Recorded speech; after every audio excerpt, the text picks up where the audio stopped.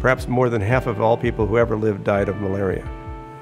Approximately 10 million children under the age of 5 will die every year, and of those, about 10% will die of malaria. We know from past history that it will wax, it'll wane, it'll appear, it'll decline, and you can never rule it out till it's finally been eradicated. So it's a very tough problem. We have a wonderful opportunity here at the Bloomberg School of Public Health. A personal donation by Mayor Bloomberg and his family has allowed the initiation of the Johns Hopkins Malaria Research Institute. We now have approximately 20 faculty in place doing basic scientific work on the biology of malaria, in mosquitoes, in the parasite itself, in the immunology of this, in clinical trials. And one of our young scientists has discovered a virus which is specific for the Anopheles mosquitoes that pass on malaria.